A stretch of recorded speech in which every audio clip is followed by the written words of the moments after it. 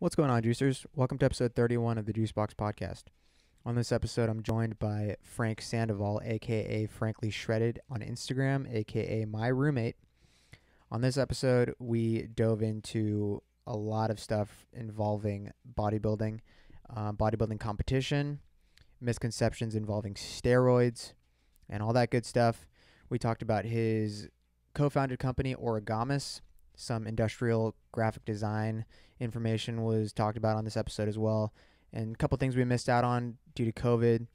Anyways, I had a great time on this episode. I hope he did as well, and I hope you guys enjoy listening to this one. Enjoy the episode. Catch you on the next one. Later.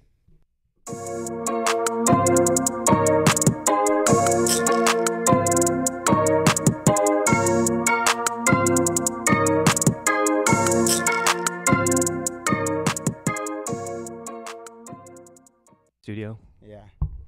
Wouldn't it be nice to have a bigger studio? Maybe eventually. Yeah. So anyways, Frank, welcome to the Juicebox podcast, dude. How's it been, man? It's been good. Juicers, this is my roommate. One of the two roommates that I have. His name is Frank. He's an Italian stallion, and he's an IFBB pro. How does that feel, dude? Feels okay. Does I think it? it's hyped up. You think so? Yeah. Well, Especially when I how's that? talk to new competitors. Yeah. It's like the first thing they want to do. Like You want to that's explain? their goal. You want to explain what an IFBB pro means? It's the International Federation of Bodybuilders. So pretty much. Dang, dude. Sounds so cool when you say it like that. Yeah. I think a lot of people feel that way. Fuck, dude. I mean, that title is like, it's obviously hard to achieve. Yeah. It was pretty much what Arnold competed as. Arnold Schwarzenegger. Arnold Schwarzenegger. Love that guy. Yeah. So pretty much the big league right now is the NPC. Yeah. That's like the main one because there is the natural bodybuilder shows and stuff like that, but that's more like mom and pop, you'd say, Yeah, or like yeah. minor leagues. Smaller organizations. Yeah, smaller. So the NPC is the National Physique Committee, and that's the one that everybody pretty much does, that one. And with that one, if you turn pro, and that one is what gets you into the IFBB. Okay. league. And how many, does yours sound okay, by the way? Yeah. Okay. How many NPC wins do you need to get to qualify for an IFBB? Yeah, so there's Title. district level shows in the NPC, and then there's national level shows. Yeah. So pretty much you start, I mean, you can go straight to, and it's been a while since I competed. Yeah. So you have to qualify to compete in a national level show. Okay. Yeah. So you compete in the district level shows. Everybody starts in the district level shows. Once you place, I can't remember because they change it all the time, the top 2, the top 3, once you place in the top 3, we'll say, in a district level show, that qualifies you for the national level show. Okay. And then it used to be, like when I competed, you had to get first place in the national level show for you to turn pro. And then they started expanding it to second place. Right. Even got a pro Oh, card. really? Yeah, which that's I had mixed whack. feelings on, you That know? sucks. That's actually, I feel like that's terrible. Yeah, I feel like they were doing it to get more competitors. Yeah. You know, incentivizing it. And how like, many oh, years even ago- if you place second, How you many still years get a ago pro was that? card. That I competed, or No, that they're doing that? they started doing second place. Okay, you qualify. I think that started a year or two after I started competing in 2012, so it's probably like 2015. Okay. And they still do it now, I believe. Damn. Yeah. So When- I think they're just looking, like I said, like attract more competitors because they're Right. going to make more money. Yeah. It's Yeah. like the promoters, the more people compete, the more money they get. Right. And that's the other thing. It's like you have to pay for not only all the prep, but you have to pay to compete. Yeah. So you have to get your NPC card, which is a yearly fee, and then you have to pay registration for each show, for each division that you compete in. Yeah. Because some people might do bodybuilding and physique. Okay. Yeah. So really quick, just for some background, Frank and I, we met at the gym at 24 San Carlos like a couple of years ago, and I had just switched over from Crunch Redwood City to 24, and I kind of had like my own little friend group there that was already going there, like Dylan, Derek, those guys, Oh yeah. and I think we probably met like I don't even remember how long after I started going there. It was probably a while. You were like one of those dudes that I was like kind of like trying to stay away from. Just because, like, I was, like, intimidated by all the big guys. Yeah. And at the time, I was still, like, not very big yet. So I was just, like, Yeah. trying to, like, do my own thing, whatever. And then I remember one time I was doing squats and Ramiro came up to me, and then you came up after. And then, like, we just, like, we all just like kept talking for a while. Mhm. So anyways, yeah, I like right off the bat, I was like, dude, you specifically, because I had known that you'd competed. I can't remember how I knew that. I think Derek might have told me or something. But I was like, oh, okay, so he's like in it, like you're doing your thing in the gym and shit like that. And I didn't know if you still competed at the time. But by the way, this is gonna be like this first part's like a fitness talk, I would imagine. It's kind of where we're headed. But we're probably gonna dive into some other business shit too. So stay tuned, guys. When you take me through like when you start, like why you started working out, and then just like the evolution of the fitness journey for you, because I feel like a lot of people, I mean, everybody has a different story. Everyone has a different reason why they started, why they decided to go the route that they did, whether it's their style of training, their style of dieting, what specific goals are that they set, and how often those goals are changed based off of them not being able to achieve those goals in the window of time that they thought they would. Right. How did you kind of map your route out? Yeah, so mine, I think, is kind of a little unusual to how it is now, just because, like I said earlier, it's like more hyped up now. Yeah, for sure. So when I was doing it, or when I considered it, and when I started, it was physique wasn't even really a thing. So when I first started working out was in high school. There was a class called body conditioning. Coach Smith, shout out to that guy. Hopefully he's doing well. Shout out. And this is what year? Oh, you want to time date it? Well, this was 2000. So I graduated high school in 2004, believe it or not, ladies and gentlemen. Dude. Youngest man alive. Yes, Hell sir. yeah.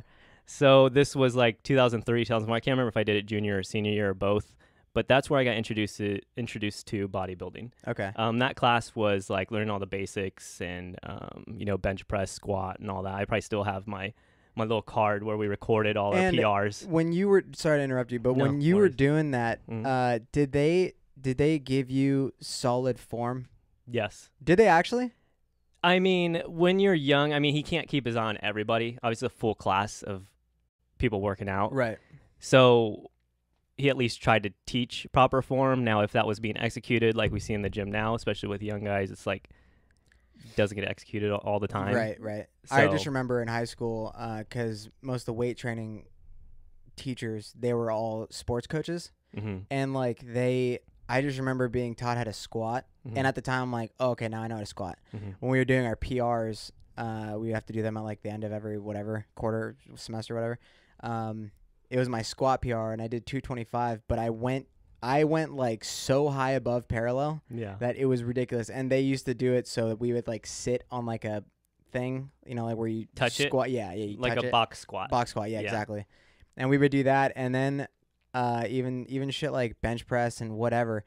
And then when I got into working out, because that class was like my sophomore year of high school, I thought I was like the shit. I was like, oh, I know how to lift now, whatever. I didn't continue working out until after I graduated, so there was like a 2.5 year gap between that. Right. Once I actually started learning form and like working out and just in general, I was like, oh, all that shit in weight training was bullshit. Like so crazy. Like no one went like ass to grass or like parallel even on their squats. At least not that I remember. Yeah. But it's just funny to think back on the form that was taught. Yeah, it all depends on who was teaching you. Yeah, exactly. Exactly. Because I remember, Coach Smith specifically I don't think he coached any sports, so I think this was his thing that he focused on. And so I remember him forcing us, go ass to grass. I can't remember if that was one of his terms, but Was he jacked?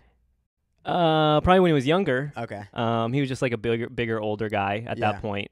But yeah, he'd always yell out "home baby" and get us into the mood, type of thing, like a Ronnie amped Coleman up. kind of thing. Yeah, exactly. That's what it reminded me baby! of. Yeah, Oh, exactly. yeah. So anyways, that was fun. You started in that class. Yeah, in high school, and then right out of high school, I started going to college in San Francisco, Academy of Art University. Yeah. For design. And that took up so much of my time that when I was going to school, I wasn't able to work out at all. I pull all-nighters and that sort of thing. So how long? So then I would work out between semesters. Okay. And then I would gain a little muscle back because when I didn't work out, I would get skinny. Same. That that's fast my problem. metabolism. Yeah. That is my problem. Yeah. So I would gain it back, between semesters, and I'd start going to school, and I'd lose it again. By the way, people hate us for saying that. What? Every time hard gainer? Or no. Every time I tell somebody when I don't work out or eat, I Yeah. lose a ton of weight. Right. And they're like, that must be nice. I'm like, Right. yeah, it must be nice to be 6'2". So that's awesome. Well, it does change as you get older too. Yeah, Now that I would it slows imagine. down. I've noticed that. Yeah.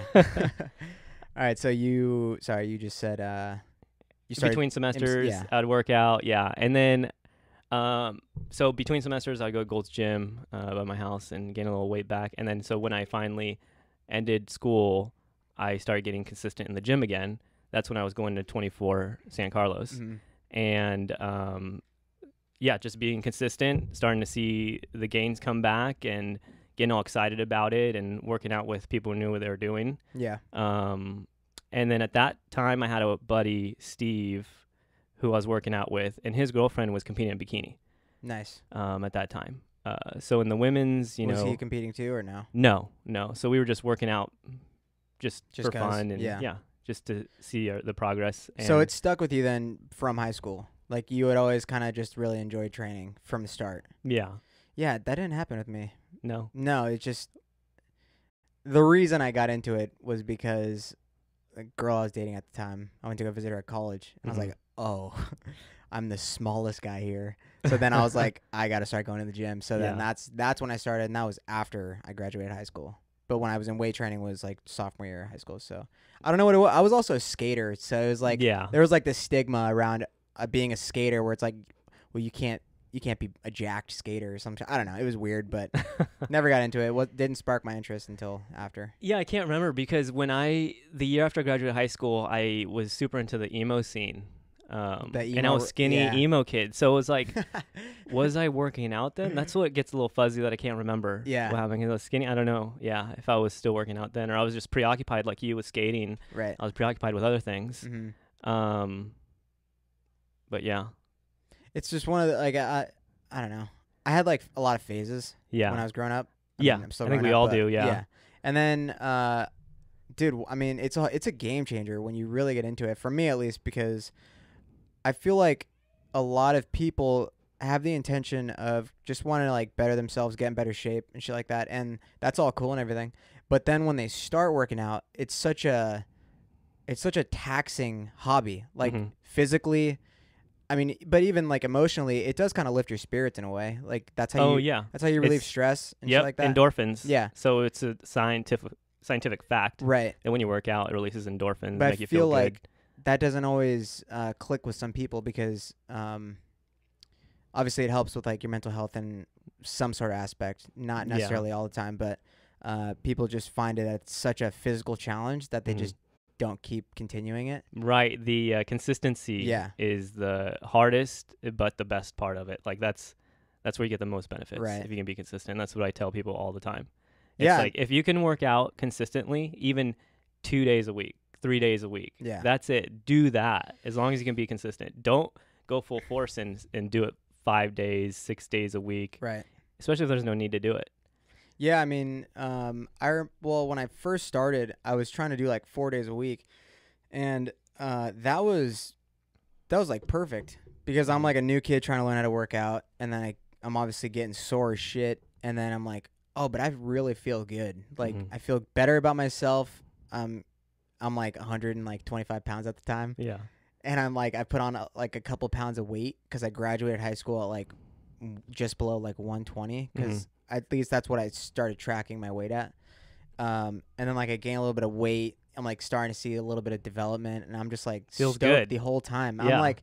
I'm like, holy shit, dude! Like whatever I'm doing is working. Yeah. And then like also a cool thing about when I started was like the height of like I talked about this with Alexa, my podcast, where when I started working out was like the height of Gymshark, and then Alpha Elite was starting, and like all those guys.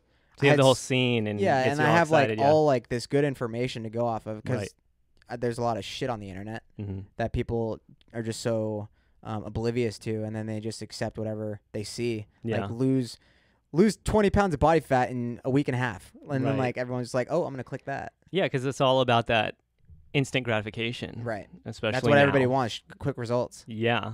And on demand. Right. Everything. But yeah, back to the journey. Like Oh, sorry. Yeah, we totally digressed. yeah, no worries. Just so we can complete that little chapter. But so I was working out with Steve. At that time, what was super motivating to me was just seeing, like you said, like your body change and getting all excited about that, especially when you're consistent. And that's what I was at the time, was super consistent, and all your lifts are getting heavier and that sort of thing. And so I just want to see where I can take my physique. Like, I want to see what my ultimate potential, or you might say like your genetic potential. Right. I just want to see what my potential was. So that's why I was super consistent, working out 110%. And then Steve's girlfriend, who I mentioned was competing in bikini at the time, she brought to our attention that they're introducing a new division in bodybuilding, because at the time it was only bodybuilding. Right. And I never thought about competing because I didn't see myself as a bodybuilder. Mm-hmm. Like, that's all pretty much roided out dudes. Like, you have to take steroids and get this. This was your thoughts when she told you that? Right, right. Or before, and when she told us, was I had no intention of doing that stuff because that's how it was. Yeah. And I never saw myself being on stage or needing or having the need to prove anything to anybody. Like, that just wasn't me. Like, getting on stage naked, not naked, but pretty much or half naked in front of hundreds of people and flexing. And I just thought it was ridiculous. You thought it was super bro-y and like... Yeah, why? Like, that's what I thought too when I first thought of, or when I first found out about it. Right. And then so she said that there's this new division called men's physique. You wear board shorts. It's more like a fitness model type of thing, more of a natural physique, we'll say, you know, not all this roided out, muscle-bound physiques. Yeah, because the difference between men's physique versus bodybuilding is like a bodybuilder's frame usually on stage versus a physique is what, like double the size and different posing? Yeah, bodybuilding versus the physique. Yeah, definitely. You wear board shorts instead of... Those are called posing trunks, believe it or not. Those are Speedo-looking things that they wear, the bodybuilders. The posing is different. So you do mandatory poses in bodybuilding. You do a posing routine to music. So you have to figure that out, the choreography with that. Yeah. And then physique, you just go up there and you do, I don't know if it's still called, what we call at the time was model poses. Yeah. Which stems from like fitness modeling. And there are standard now poses for physique. Right. But you don't go up there and freestyle it. You pretty much, I mean, you go up there and you get, like the bodybuilders get a minute and a half for their posing routine. Yeah. For men's physique, you go, you hit your, it's like 3 to 4 poses, and then you file off. Right. And so whatever you can do in there, you want to, you know, make an impression on the judges. And then after that, they decide on the top 5, and then they call you out, and then they do mandatory poses for that, front and back. Yeah. And compare from there. There's like 5 guys lined up, and then they call out a pose, and they all have to do it at the same time. Yeah. They usually just say turn to the back, turn to the front. Usually they do front and back comparisons. But so where was I with she tells you about men's physique. Yeah. So she tells them men's physique, and still then I was like, oh no desire to compete type of thing. How soon as this was into This was 2011. But like how long had you been lifting? I had been lifting for a good 4 years. I was going to say it's like 4 or 5 years, right? Yeah, consistently for that long. So you already like have a well-established foundation at the point. Oh, definitely. Yeah, okay. Yeah. Yeah, my physique was definitely on par with competing. Nice. And so I was so we thought about it, Steve and I, and initially we're like no, like we don't need to do that. And then I don't know what happened. We're just like, fuck it, let's do it for fun. Let's see what happens. We're about the same age. Okay. I can't remember exactly how old he is, but we're about the same age. Nice. And so this was 2 weeks before the competition. They're like, okay, let's do it. That competition? Yes, our first competition ever. Oh, shit. My first competition ever. We're 2 weeks out. Fuck. I went to San Carlos, Max Muscle at the time. On the corner? Talked to the owner, Steve. I think his name was Steve, right? Laurel Street? Yeah, he used to go to San Carlos 24. I used to talk to him there. Yeah. And talked to him. We mentioned that we were going to do this competition. He's like, oh, I know this guy who's in that scene. And he gave us his contact info. I contacted him. He's like, yeah, come meet us at Gold's Gym. Now it's American Barbell in Santa Clara. And or in Campbell. It's the Campbell one. Yeah. And so we went down there, met him, and he was posing with a bodybuilder at the time. And he's like, yeah, let's just go through some basic posing. He ended up being him himself was a national level competitor back in the day, bodybuilder. And then now what he did was he coached competitors, and he also was a district level judge in NPC. So he judged and coached competitors. He was coaching and posing with a bodybuilder there in the cycling studio at that gym. And he's like, yeah, this is going to be one of the first shows that has this new division, men's physique. He didn't really know what to expect from it. We didn't know. So he's like, let's just go through some basic like bodybuilder style poses. Right. Like he had some idea that it wasn't going to be as intense as bodybuilding. It was going to be a little bit more relaxed. So we went through those and pretty much just soaked up as much knowledge as he gave us for just the scene and competing in general. Right. And, you know, when I say I'm going to do something, I commit to it like 110%. So I practice because he said, you know, you need to practice, like all the time. Like even in the middle of your workouts. Yeah, exactly. Just pose it. And I used to do like before and after, go into the studio at the gym and pose after for like 20 minutes, 30 minutes after my workouts, and just super get into it and visualize. And that's where I picked up a lot of, I think, the values and how I became so successful so quickly was not only the fact of you going through it, but also the mentality and the mental part of it was that, you know, visualizing you on stage, like trying to go through it as much as possible, like you're imitating as if you're up there. Right.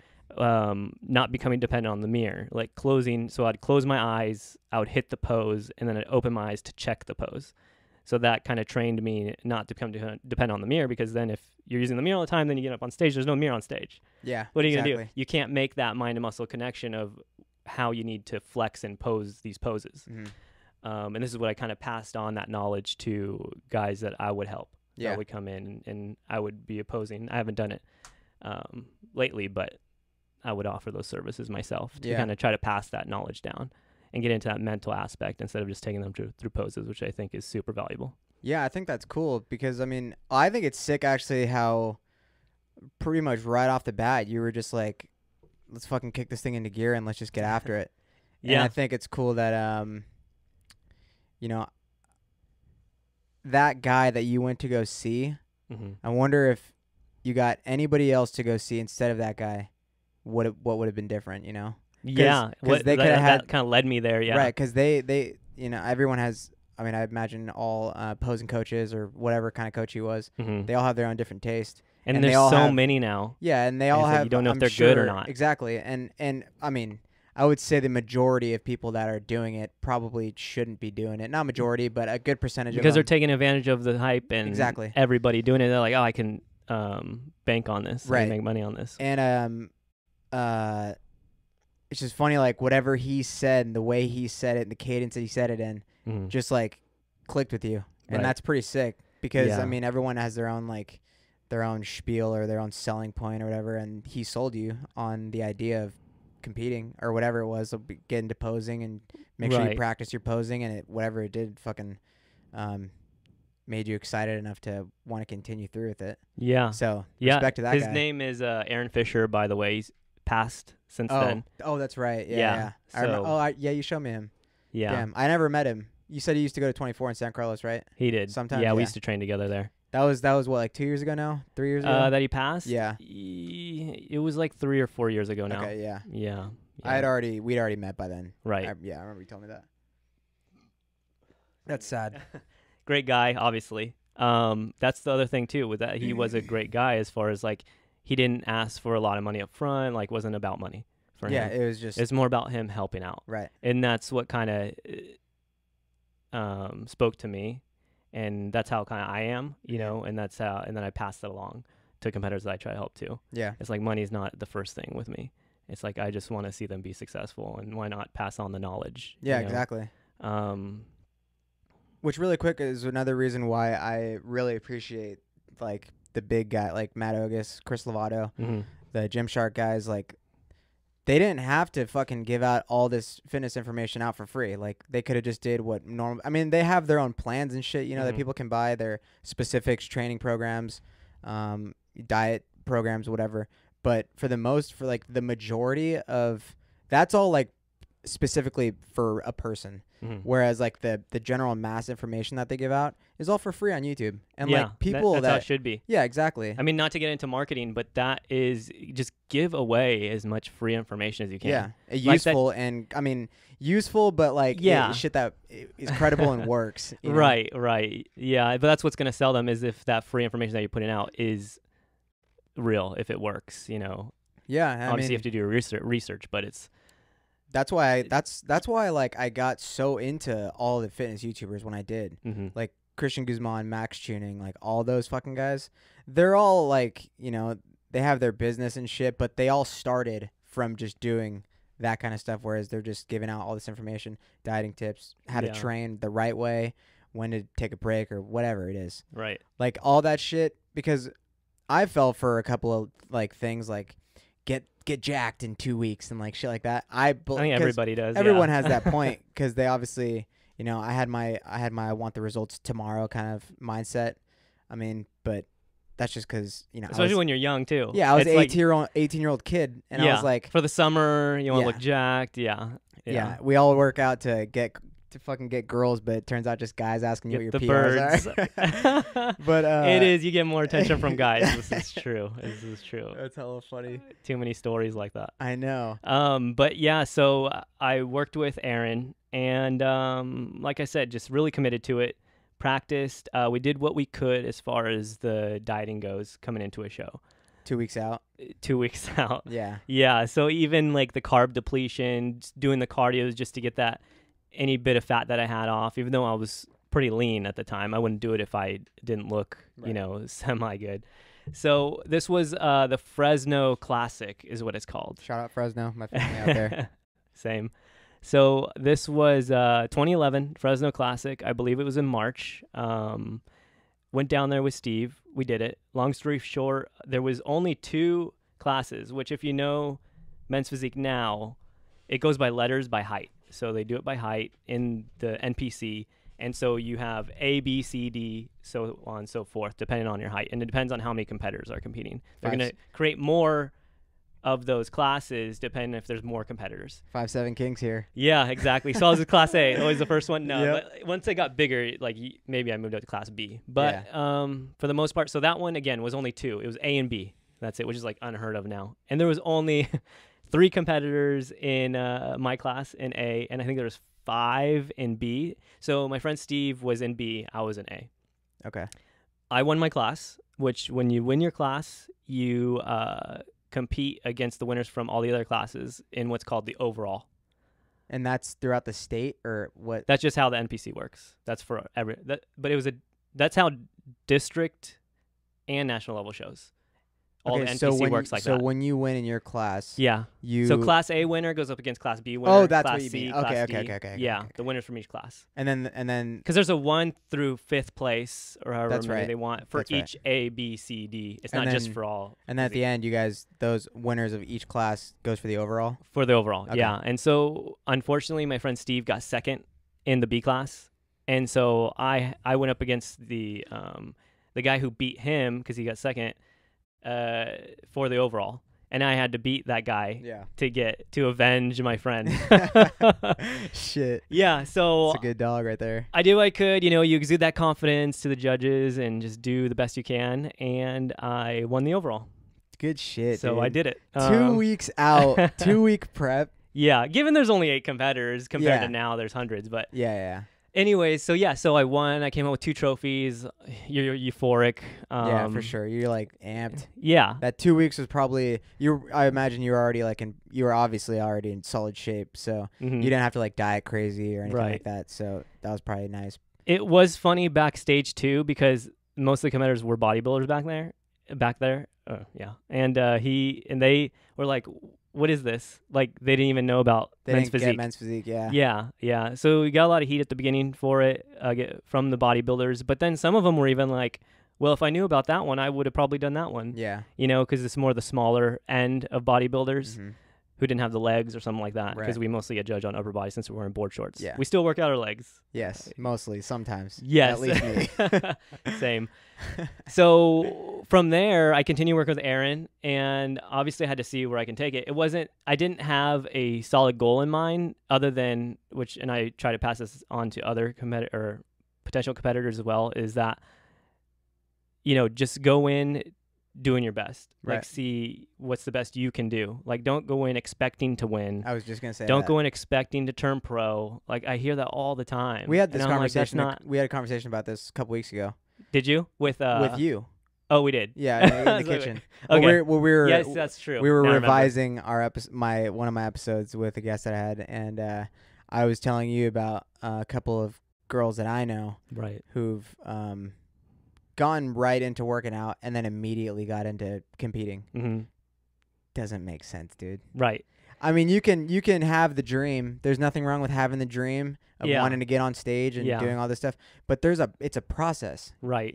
Like especially if you expect to do well. Right. And it's there's like no rush. There really is isn't. all the time. It's always gonna be there. It's And, not like, going anywhere. We're like not. I mean, especially because at the time we were obviously younger. Like they're my age, mm-hmm. but at the time we're like 19, 20, and it's like we have so many years to come where we'll be super well conditioned at that point, and then you can really, then you'll know for a fact if you're like 5 years in, if that's something you're interested in, then just do it, and then you'll know that you're capable of sticking with something like that kind of goal. Oh yeah, for sure. And then they go through with the contest. Yeah. And they don't place well. Right. Not surprisingly. Yeah. And then that's it for them. Then they quit for a while. They, like Alexis said, they develop a bad habit of eating. A relationship with food. Exactly. Yeah, for and, sure. Like, that all just spirals, and people fall out of it, and then they found their way back. Right. I'm not speaking just for the people that I know, but I would imagine it's like that with a lot of people who dive into competing way too soon. Oh yeah, definitely. And it's like you have so much going on when you're young. Yeah. And all your friends aren't into that. And they're not. Yeah. And your friends don't get it. No. They make fun of you at first. And when you're that age, you're partying all the time. Like on the weekends, you guys are going to parties and stuff like. You don't want to miss out on that. Like when you're young. So that's why I say, just take your time. Like go party, go have fun. Go through that stage in your life. Yeah. And then that's why I say the best time to do it is after that. Right. Like when you're 22, 23 at least. And also, the longer you wait, the better your body's going to look. Exactly. Your body's going to mature more. And if you happen to stay consistent, even through the partying and stuff, you're at a better place to start. Yeah. You're going to have some muscle and that sort of thing. I mean, I was going to bring into a part of the story that you're probably going to mention later. Mm-hmm. When you went to like EDC and you were on a prep and you just stuck with your prep the entire time. Oh yeah, well I'll get to that right now because okay. Where was I? So I you continue between Fresno a month later. I continued with Aaron. Yeah. And the next show was a national qualifying show, which was the San Jose Championships. Mm-hmm. Like I said, I think it was a month later. This would have been, let's see. Well, that was March, April, May. This one was probably May. And so I did the San Jose. Again, long story short, I won my class and won the overall. Okay. Good so shit. Again. First place. Congrats. Thank you. First place, everything. Yeah. So then that got me nationally qualified. And between then and the next show, which was about, I'll just say a month after that in July. Well, this is June, July. It might have been in June at that time, was the USA's.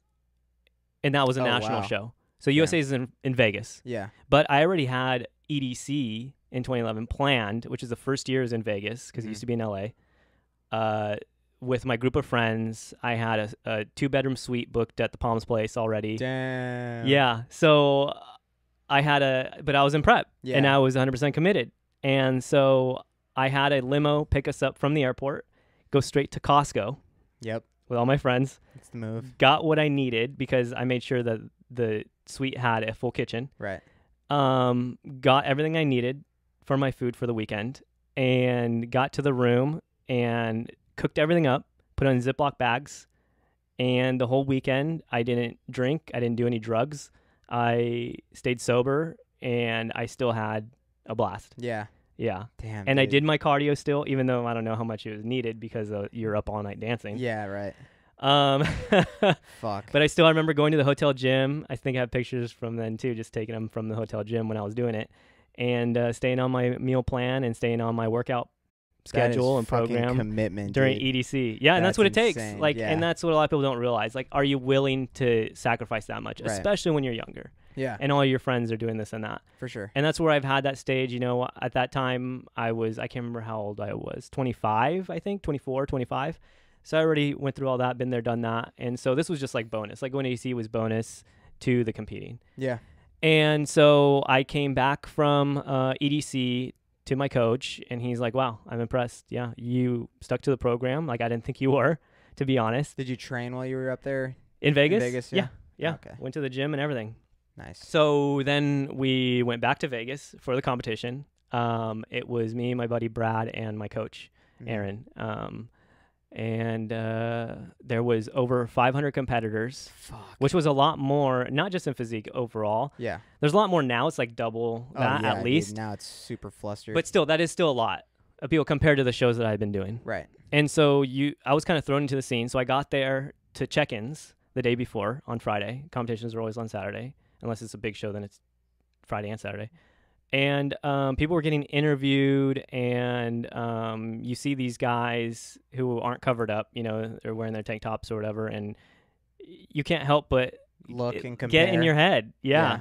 And that's what you got to try not to do. Right. And that's what I feel like I was good at too, was just staying in the zone, Right. staying confident in yourself. Don't worry about those other guys. You know, you don't know, as good as you think they look, you don't know if they practice their posing to the best ability or as much as you. So you have to go in there with that confidence, knowing that you posed 110%, you dieted 110%. If you did that, then you keep that confidence. Yeah. And don't let that get in your head. And so I did. And even backstage, I didn't really talk to anybody. Like all the other guys were kind of talking to each other, Chatting goofing up, around.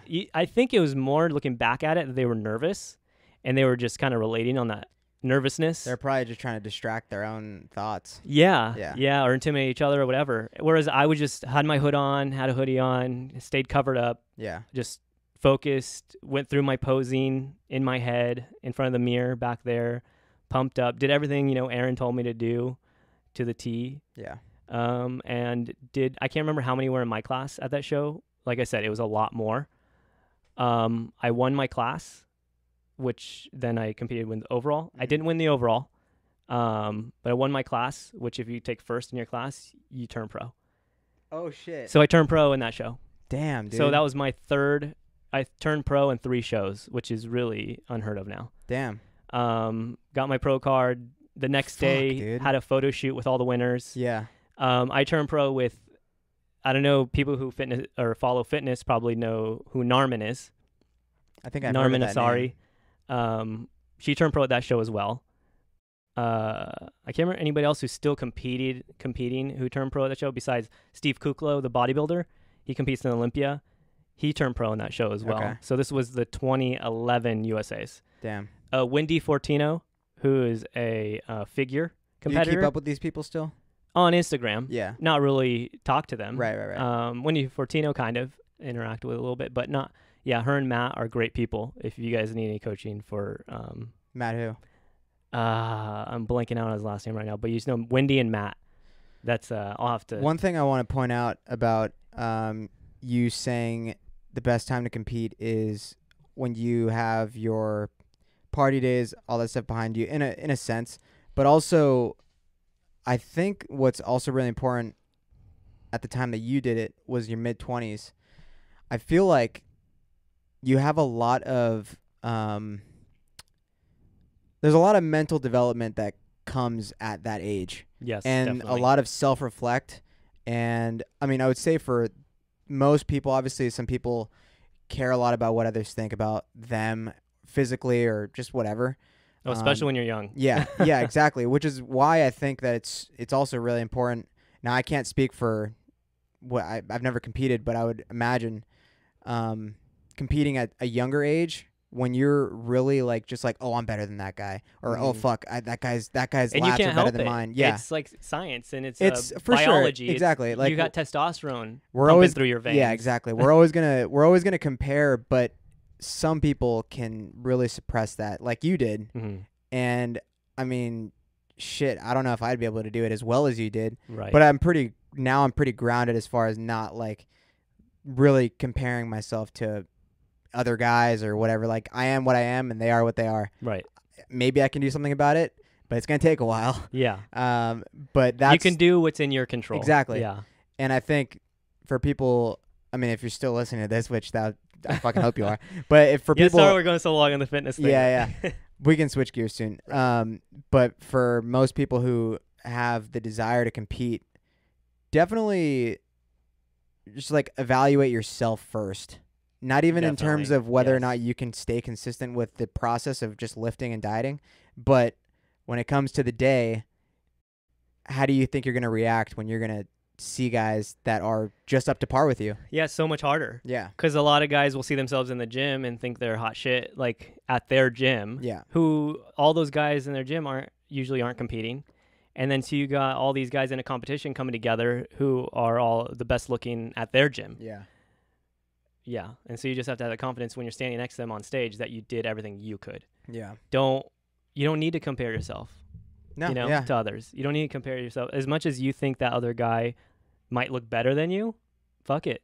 I mean, he if anything, he might not pose as well as you. He might not show his physique as well as you. If you exude that confidence, even with him looking better, you can still beat him. Yeah, exactly. And it's not even that about connection with the judges, and it's so subjubtive with the judges. Exactly. I was just gonna say, you gotta make that connection with them. It doesn't even matter if he has a better fucking physique. It's if he can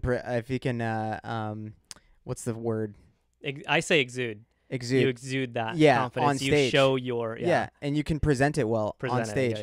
And you're the craft of being able to pose in whatever way you do. Yeah, because these judges don't see you in the gym working out all the time. But then they also like don't 2 hours a day, this and that, and they don't see you posing, flexing. All they get to see you is for less than 10 seconds. Yeah, but also what people I feel like probably don't even know is they don't judge you. I mean, I'm sure they judge you based off of how you look, but they judge you based off of like the fluidity of your stage performance and how you transition from pose to pose. Right. Your physique is some of it, but that's the other part of it. Yeah. Yeah. And I feel like a lot of people don't even know that. Right. That can be more important. Exactly. And that's what I tell my posing clients.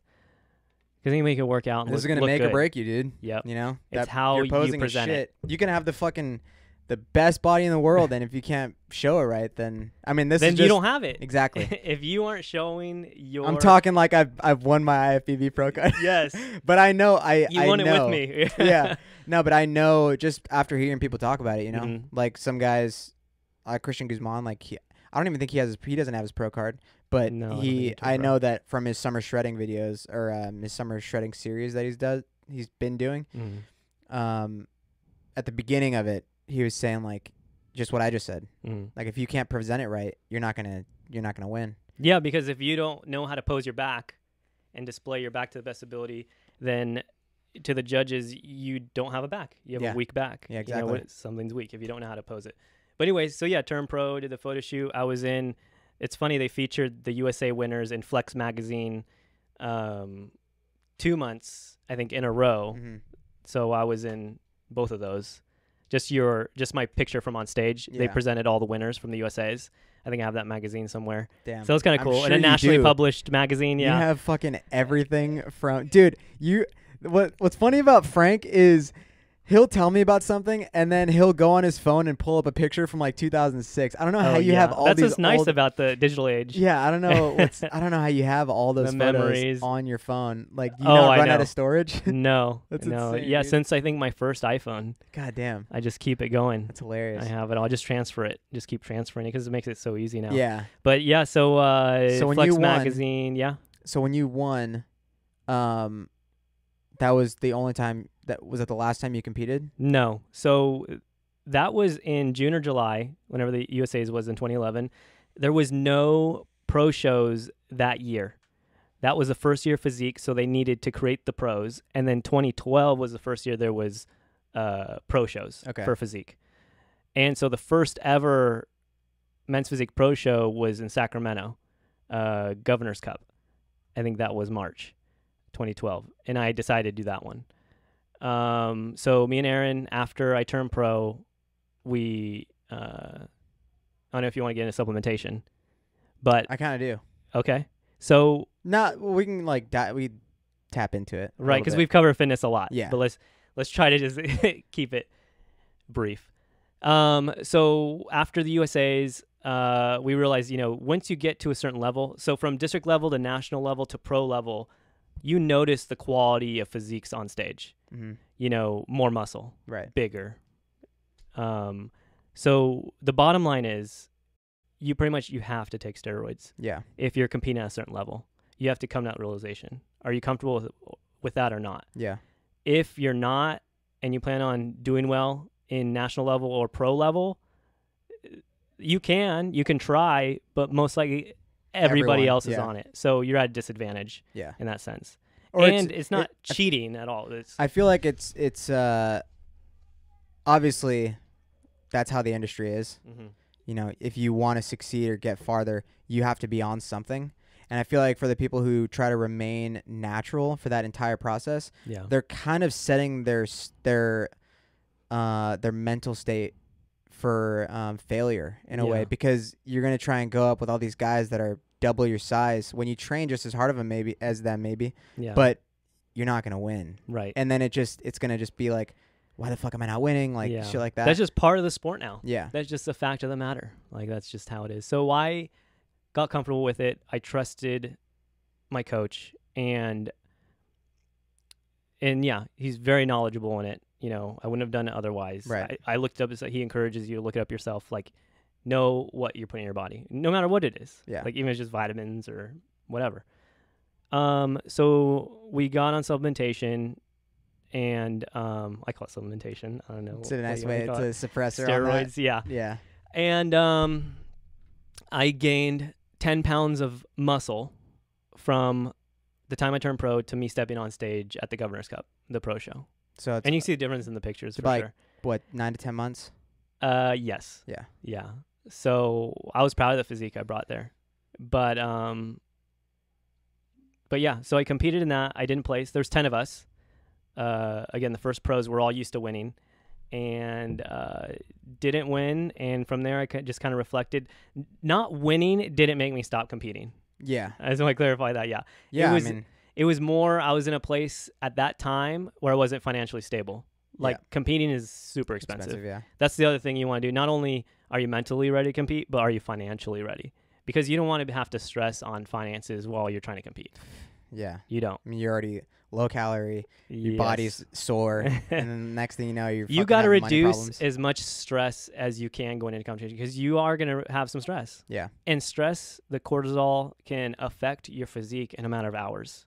So you want to, try to eliminate that as much as possible. And I feel like I'm good at managing stress. Yeah. And so that's what also helped me out. But so that's when the last time I competed was 2012. Mm-hmm. So just for people that, everyone has their own thoughts and misconceptions about steroids. Mm-hmm. A lot of people think that that's cheating, and you said that it's not, and I know that it's not, but for people who think that and who are closed-minded, whoever listens to my podcast, I hope that they listen with an open mind based off of whatever I talk about. I mean, most of the time it's just me talking about fart jokes and shit like that, but, for something like this, obviously, it's kind of a serious thing, like steroids and shit like that in the gym, and why it's important for specifically competing. Because I feel like if you're not competing, then at that point it's like, okay, well, whatever. Yeah, and there's a lot of stereotypes. Exactly. So what do you think about steroids are a couple of misconceptions that people have? Because everyone says, oh, he's on steroids, he's cheating, or that means that he's going to beat up his girlfriend. Roid rage. Yeah. My understanding of it and my personal experience of being on it is that it just intensifies whatever is already there in you. Yeah. So in general, and where I think the roid rage comes from, is guys are higher in testosterone anyways. And so you're just amplifying that. You're adding more. Steroids is testosterone. So you're amplifying your testosterone in your system. And that is going to make you more aggressive, usually, for the most part. And if you already have an aggression problem without it, just imagine it being amplified. Yeah, exactly. If you don't have a problem with aggression before it, then you might see it a little bit, Yeah. but it's not going to be to the point where you're getting a roid rage. That more stems from, like I said, most guys already being aggressive, and then it just being amplified. Yeah. Yeah, I mean, that's how I broke it down for some people that I like, some of my friends, when I was like, because you just got to educate yourself in right, it, and then you'll understand it more. But they're not going to take the time to do that usually. I mean, there have been Most times people. where I debated on doing some shit like that. It was really after I started going to 24 San Carlos, because I mean, a lot of people there are on something, or at Right. least they were when I first switched over to that gym. Yeah. And I mean, I never really got to the point where I like got the shit, but I was like, well, you know, I mean, once I switched to 24, that was a game changer for me. Like, that's when my training really took off, and I started to get super into it. I really wanted to like start getting these numbers up, and like as far as like my strength, and then like when I first started working out there, I was only worried about strength. So that's when I got like really big, like Right. chubby big and like thick. And then once that built up to whatever point it did, I was like, okay, now I want to look jacked and Right. cut and like do all this shit. And there's a difference there. Yeah, exactly. In looking big, Yeah. and being strong. And I was thinking about, you know, if I did this, you know, then what's going to happen? You're worried at first, and you don't really know what to expect. And then I started looking into it. And just before I switched over to 24, I went to I was in a kinesiology class at Kenyatta, and we did like a breakdown of, you know, the misconceptions and like what people think versus what can actually come. But the main thing that was told was what you said, was it's already going to amplify what's there, like a pre-existing, you know, trait that you might have or whatever. Yeah, I feel like if you're outgoing, you're going to be more outgoing. Yeah. You know? So, you know, like there's just so many things where people are like, they're cheating, and that's how the industry is. Like, everybody's on it. Like, that's just how it is. Right. And if you want to win, that's kind of and then also about the point of it being cheating, sorry to interrupt, is that it's not, you know, it's not going to automatically give you muscles. right. Like, you're not going to take it and get jacked right away. You got to train harder than the average person. Yeah. Yeah, exactly. Not even the same. Like, some people think, okay, if two people are training the same, one person's on steroids, the other's not. If they train at a low level, that doesn't mean that the guy's going to get super jacked that's on. Yeah. You know, when you're on, you still have to train as hard, if not harder. And it's going to help you train harder too. Right. Because that testosterone is you recover faster. That's why you get bigger muscles. Right. And you're stronger. And so the intensity level goes up. Yeah. So you are literally usually training harder when you're on. By the way, I wouldn't say we're condoning. Mm-mm. I think we're just saying, you know, it's there. Not. It's always going to be there. Right.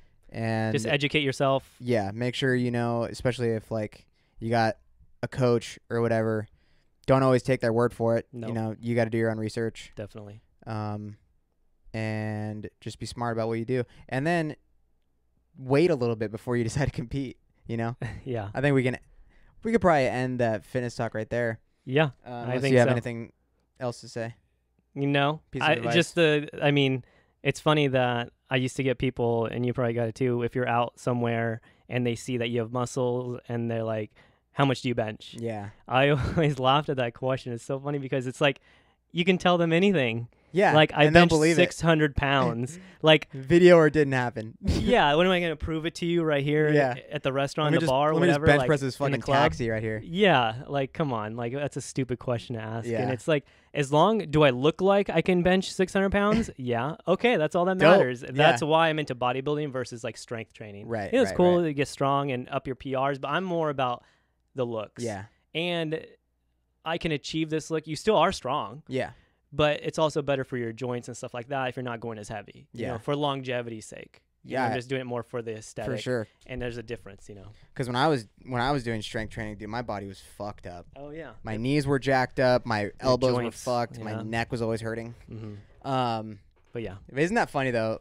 We can end this right after this, but like, you know, I started working out to impress girls, right? You know, that's where it always starts for guys. I feel like the majority, I would say probably about 80% That's of what's guys. on your mind. Exactly. Guy, like Especially if you start working out at late teens, early 20s, you start working out and you're like, all right, sick. I'm going to get all the chicks. And then all you got is just a bunch of dudes asking what your PRs are. It's like, all right, dude. Because the dude's looking at you. This more is than not the what girls. I signed up or put the hard work in for. Admiring your physique. Yeah. Like, they'll come up to you and say, dude. dang, you have a great chest. Dang, And then you have it's great arms. Someone compliments you, it's another guy compliments you, and you're like, oh, I'm trying to look like you, though, man. Oh, it is. Yeah, that's that circle. It's all over 24 hours. You. And it's like, all right, I'm leaving now. So earlier, we were when we were in the beginning of your fitness journey story. You mentioned that you went to, what was it, the Academy of Arts? Academy of Art University in San So, Francisco. Mm-hmm. Did you? I'm just trying to think really quick. Did you plan to go there like always, or did you have a desire to go like a 4-year at all, or? Well, it is a 4-year. It's a private school, but you're talking about just like UC, yeah, or like a state school, or whatever. I mean, I looked into those too. Mm-hmm. I did my research. At that time, I was just super into design, obviously, going there, and I was looking at, again, specifically car design. Okay, is what I wanted to get into. Mm-hmm. And like car renderings design and stuff like that. What's that? You wanted to work for like a company where you could do like renderings. Yeah, for that's part of it. Yeah, new models. Yes, concept cars and all that. That's the dream. Is you work for a manufacturer, a car manufacturer. There's independent design shops, stuff like that. But yeah, it was just designing cars was the dream, and that's under transportation design, which is under industrial design. Okay, is the parent of it. And so I looked up schools for car design, transportation design, and that one came up. Our institute in San Francisco. Probably the most renowned is the one in SoCal. It's the Art Center. I think it's just Art Center. Where's that one in LA? What's the town that starts with a P down there? I want to say Petaluma, but that's up here. Yeah. P. Yeah. The Rose Bowl's there, Pasadena. Pasadena. Oh, yeah. Shout out to Pasadena. That's still, about SoCal. LA. We'll just say SoCal, yeah. And I couldn't afford to go there. I mean, Academy of Art was pretty expensive itself. Still paying for that one. Yeah. But yeah, so I decided to go to Academy of Art University. I could commute to it from my house. It was a 2-hour commute each way. So that took a lot of commitment. Yeah. My instructors How at often school during the were week? like, 5 days a week, every day. Oh, sometimes on the weekends I would go too. Damn. So I would drive to, so if I had an 8:30 class, I would have to leave my house by like 5 a.m. So I lived in the Valley. I went to junior high and high school in Manteca. And the BART started in Pleasanton. And so I would have to drive to Pleasanton and then take BART into the city. Okay. So in total it was 2 hours. And so I lived on BART that whole time. But at least my instructors, when they'd hear that, they're like, oh, wow, you are super committed. And that's how I've always been. Yeah. You know, with competing and stuff like that. I know. So yeah, I studied industrial design there, which first you start with the basics, and what you're trying to do that whole time is trying to get what's in your head onto paper. Mm-hmm. That's super hard to do for most people, is translating that vision, materializing it in somehow, whether it's on the computer or you're sketching it out. That takes a lot of practice and skill. So we did shapes, and then you did products, and then you start to get into cars, and that's where I was. I started getting into cars. How soon? So you pretty much off the bat, you already had some kind of like artistic vision in a sense. Mm-hmm. So would you say that there were people in that class like kind of already up to your caliber, or were you kind of more of like? Yeah, it was a wide spectrum because you didn't need to apply. Yeah. To get into the program, they pretty much just accepted anybody. Yeah. So there was a wide range. Okay. There's people who weren't as good, and there's people who were like amazing already, at the level that I was at. So how soon did you get into the car design after you started? Is that like that was like 3 years, 3 years. But I started to go off and on with classes. I started lightening up my semesters as far as class load. Yeah. And because it was super intense. Right. Like I said, like I pull all-nighters and that sort of thing. So, and then I started coming to the realization that even if I proceeded with the program and I spent all this money, what would be the outcome? And I learned while there that there's hardly any jobs in car design. Pretty much how it was put was that somebody has to die for a spot to open up. Fuck. Yeah. Damn. It's really sought after. For as many people who apply to the program at my school, at least I know, I think it was about 500 people would start the transportation design program at Academy of Art University, and how many would graduate would be less than 10. No fucking way. Yeah. So I'm one of those statistics. I did not finish. You didn't graduate, yeah. No. Yeah. But I took what I learned. I learned a lot. Right. I learned digital programs, the basics of color and design, ergonomics. And that's all like pretty much essentially graphic design. Starting to get into, because there is specific graphic design programs, Okay. and I was doing industrial design, not graphic design, but there was some crossover. Okay. Because when you lay out your industrial designs, you would want to lay them out in a graphical manner. So what's an easy way to describe industrial design versus graphic design? Like where? Yeah, so industrial design is product design, essentially, is what you can sum it up as. So anything that you see, like this microphone microphone holder, this table, this sign box here, it was designed by an industrial designer. Okay. Got it. Computers. Graphic design is more so just stuff that's on screen. Is that the difference? You mean what I do now? Well, just, UI UX is like digital products. Okay. But this is physical Digital products. Okay. Industrial design, that's another way to put it. Okay. Hardware or physical products is industrial design. Got it. Yeah. Got it. I didn't really Because know the now difference. there's digital products and there's hardware. So Right. what I design now is digital products. Yeah.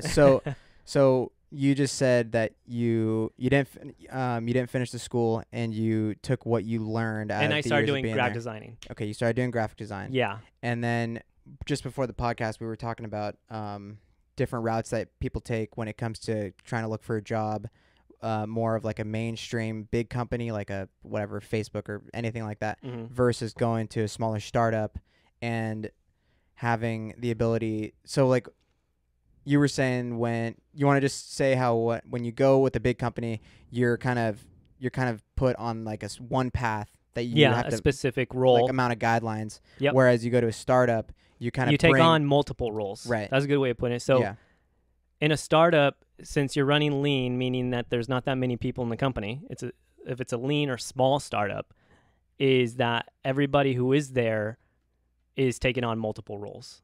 Just because you don't have as many people to specialize in a particular certain role. Like when you do, as the company grows, you start to develop those departments. Right. And then you get those people who can focus on specific roles. That's the nice people part are about designated to certain, categories. Yeah. Yeah. And so that's kind of the difference. And so do you want to go to, when you're first starting out, do you, like, say you want to be a, what's called a product designer in the digital realm, is a digital product designer. So an app is a digital product. So you want to be an app designer, we'll just say. And so do you want to go into an established company as a like junior app designer or junior product designer and learn from there? What the advantage of there is that you can focus on one thing and you are learning from other people who are experienced in that field. So you have a lot of resources around you while you're working there. Yeah. If it's a good culture. Right. Yeah. Because I feel like most not that I know, but I just feel like the kind of people that work in like a techie kind of company, all pretty, like, they're just well kept with themselves and they just want to do their work. More so with developers. Oh, okay. Is a stereotype with that. Okay. Developers are more to themselves because they kind of don't need to be that collaborative. Like there's advantages of being collaborative as a developer, especially cross departments with like a designer. Yeah. But as a designer, you have to be, or it's ideal for you to be collaborative with other designers. To get more ideas. I mean, like not even other designers, but all the other departments, like marketing and dev too, because you need to get familiar with how they're developing it. And you want to get familiar with the stakeholders and the marketing department because how they want to present the product. Yeah. And so you're finding out that research that they have. I mean, you're doing your own research as a designer, as a product designer. What's called in UX is UX research, where you're finding out about your users. But you also can get that from the marketing department, like who are our ideal users. Yeah. And you're designing for them. And so, like I said, it takes a lot of collaboration, and more minds is better than one. And you're seeing things from different perspectives. So you got this designer, if you're working with multiple designers, this designer came from a different background than you most likely, and they see things a little bit differently from another perspective. And you bring that together, and that makes the product typically better. Yeah. Yeah. It almost seems like tricky in a way because I feel like that's such a fork in the road of a decision to make, whether or not you want to go to an established company or you want to go to a startup. At the startup, you have the advantage of kind of being a little bit more free, and you can take on certain things and like develop your skills more in different avenues. But then at the same time, if you want to do all that, you either have to, one, already know it, or two, learn it all. Right. Whereas if you go to like a well-established company, then you, like you said, if it's a friendly environment, you know, people are willing to share their ideas or willing to teach you. Right. Then that's I would almost want to go that route, but that's a gamble because I feel like, you know. Well, that's actually probably the safer route. Yeah. Going the startup route, the way that I did it was the startup route. So I didn't work for a company first and learn everything. Is that going into a startup and taking on those multiple roles, it forces you, like you said, you got to learn it pretty much on your own. Yeah. And, you know, you have to be resourceful. For Definitely. Sure. You have to be self-managing and resourceful. So you have to look it up, you know, take online classes, whatever you need to do, look up resources. That's what I did. And I learned things quickly and it just clicked, you know, and it worked out for me. And that's the gamble, because you're working for usually low income too. Whereas if you work for a bigger company, you have a stable salary. Yeah. Startup's iffy. Right. Usually they pay you less. Yeah. But you're doing more work. But then the payoff is that if that company becomes successful, you're in a better position. Oh yeah. Your employee, that 10, I feel like that almost rather goes than employee couple thousand, 200,000. Yeah, or whatever, yeah. That's almost. I mean that would be a fucking crazy jump too, because say the company did blow up and it's like, okay, you're getting paid this much. You get acquired, and then you get acquired, and then you get acquired, and then it's like, oh shit, like night and day difference when it comes to like pay and like. Because you got your equity in the company being that early and that sort of thing. But most startups don't succeed. Yeah. Most startups fail. Right. And again, that's where the risk comes in. So you went the startup route. Yeah. So graphic designing, I was doing freelancing. You say how I got into. You want to go into like how? Yeah, I'm just curious to know, like, because we could talk about this now if you want. Mm-hmm. You have your own companies, right? That you've created or co-created, however you want to say it. Yeah, co-founded. Co-founded, yeah. Mm-hmm. But really quick, when you first got into the startup world, you worked for different companies? I was actually working retail for a steady paycheck. Oh, that's right. Yeah. I was working retail. Okay. I worked retail for like 10 years. And while I was working retail, I was doing graphic designing on the side, freelancing. Yeah. Just like making business cards, logos for people, menus for restaurants, you know, just whatever. So you graphic designing. You didn't work for an actual startup company then? No. Okay. I didn't work for a company. I co-founded a company. That's the company I work for. Okay. So along that route, through a friend of a friend, I met somebody who was I started becoming interested at that time, this thing called UI UX, which stands for user interface and user experience, started becoming a thing. Okay. And what that is it used to be just known as like web design and app designing, but that started becoming specializing in UI UX. They started putting more focus on it in design of those products, and that's how it started becoming a thing. Like UI is designing the user interface. Okay. So how it looks. And we can leave this to websites or apps, but it's how the app looks, like what color the buttons were, what shape are the buttons, where they position, that sort of thing. Where the position kind of can go into UX, but UX is the user experience, so it's the layout of it. Right. So it goes UX, then UI. So just to not get too technical for people to sure tune out or whatever. Basically, you're saying. What do you mean? This is Silicon Valley. No, well, yeah, that's true. Where are you tuning in from? Are we national yet? You know, my listeners, the juicers. Yeah. They I don't know if they tune in or tune out very often. Right. But basically, just to dumb it up for them. I know. Yeah. Sorry. It's basically just like how the user perceives a website. Or, you know, you guys want to make it aesthetically pleasing as possible. That's the UI. Yeah, okay. Right. And then... But then the UX is how it's laid out, the experience. Right, okay. And that's a lot more, well, I would say more goes into it, but there's a lot of steps. So, just to kind of not get too technical about it, Sure. as far as like the business aspect, Yeah. because you have co-founded your own company Mm-hmm. that you are obviously working on night and day for. Yeah. What made you want to start your own thing, Mm-hmm. and two, what was that experience in the beginning? Let's kind of talk about the struggles and maybe the highlights or some parts of the founding of your company. Yeah. So I was gonna say so I have always been kind of entrepreneur minded. Yeah. That might stem from me wanting to be a car designer. Was ultimately, okay, work for a company, design your own car, but then you start to get this vision of a car that's in your head that you want to produce. You don't really want to do it for anybody else. And so that's kind of, I think, where it might have stemmed from. But I became entrepreneur minded, where I wanted to build my own company. Yeah. While I was working in retail, I had a couple coworkers at where I was working, and we started a clothing company. And so we were all co-founders, and I was a creative director, so I was in charge of doing all the designs and everything, the logo and the website, and designing the apparel, like graphics on the apparel. Yeah. And so that's where I kind of gained a little bit of experience of having my own company, and the work that it took. Even though we were doing it more for a hobby and more for a learning experience, Yeah. we weren't really focused on it making money or it being successful. Profiting We were at just all, doing or- it more for ourselves. Yeah. Just because we had a vision in our heads and we wanted to make it reality. That was basically what we're doing. And then we Yeah. gained experience along the way. So I got to learn,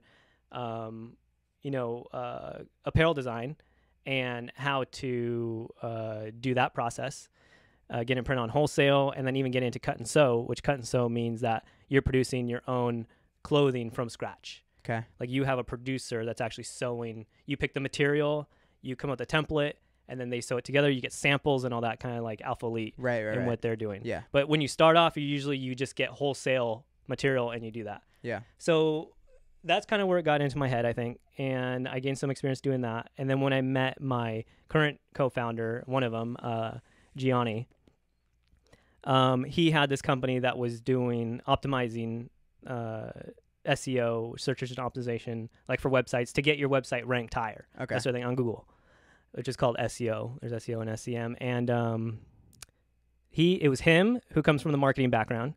And then he had a developer to help optimize the websites so they rank higher. So you put in the code that you need to put in for it to rank higher. What they were missing was the designer to help improve the website's design. Yeah. So it worked better and it looked better, so that would also play into it ranking higher as well, but also improving the overall experience of the website. And so he presented that to me, and I saw his opportunity. So I was like, yeah, let's do it. So it was the three of us. We gained some clients. We gained some more people to work with us. Mm. And we eventually dissolved that company, and we started a new company with new partners. So me, him, Amber, and Rob. And we started Orogamis. And that essentially... Cool name. Thank you. So Amber and I are leading that charge with Orogamis. And that is... so we say we're product and growth meet. Me leading the product side and her leading the growth side. I'm trying to think if I can put it in it, summarize what that means. But what we do is we offer services for growing your business, whether it's through your website or digital product. Yeah. From an idea, just improving it so it grows, pretty much. And it just looks nicer, like websites and stuff like that. Right, You're and it just comes from a designing- strategy standpoint. So she'll put together the strategy plan, and then we'll execute on that. Okay. And so I'll help execute on that. So whether you have a brand new idea, or you already have a business or existing, like say, Juice Boxx, you wanted to grow your audience or something like that, you would come to us and we would run the strategy and we'd figure out how to grow your audience. And so we can do it to all different, yeah. Yeah. No matter, for no matter anything. what it is. For anything. Yeah, Yeah. almost for anything. So it's pretty in the digital space. Okay. Yeah. So it's I mean, pretty, you can do it in the physical space too, but pretty universal as Definitely. far as so we don't just design websites like a lot of people might think. We don't just design apps. Yeah. It stems from strategy, whether we get into the design part or not. Yeah. We strategize how to grow whatever it is that you do. So when you were making, Oh, but you want to know like the struggles and that. yeah, sort of thing, yeah, like what, Yeah, like when, because when you first got that first job, were you still working retail and like, did you just No. quit and you were dependent on Yeah, I was the kind of company that you between. started? Okay. So it happened at the right time. Yeah, Yeah. that's So I cool. was trying to meet right person at the right time. Yeah, And then meeting new people along the way during this process and just learning it quite quickly. And like I said, like this is when, I hate to use UI UX again, the term. yeah. This is when it started becoming a real thing because now it's huge, especially in this area, Like everything's, especially in Silicon Valley. especially here. Yeah.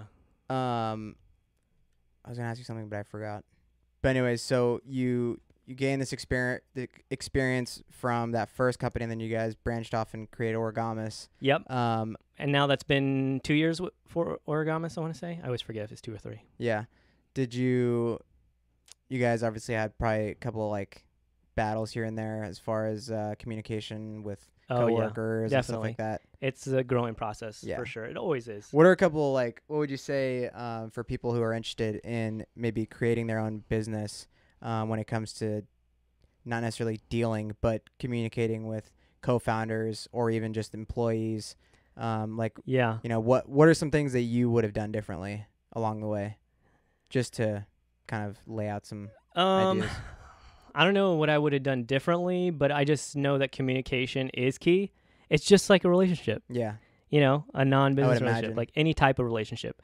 It's checking your ego, you know, trying not to bring your ego into it too much, and just trying to be very understanding. Yeah. That's where I feel like, because my experience right now with the companies is that I have probably, I don't know, want to say opinionated, but I have strong personalities on both sides that I work with, Yeah. right? So between co-founders, and I'm like right in the middle, and they know that. Yeah, And so they come to me like as So a you're the moderator type of middleman. thing. Yeah. Yeah. Because I can see things from both perspectives, and that's what plays into, I feel like, why I'm able to do what I do so well is because I can see things from different perspectives. Yeah. I have to put myself in other people's shoes to create and design these products that I do. Yep.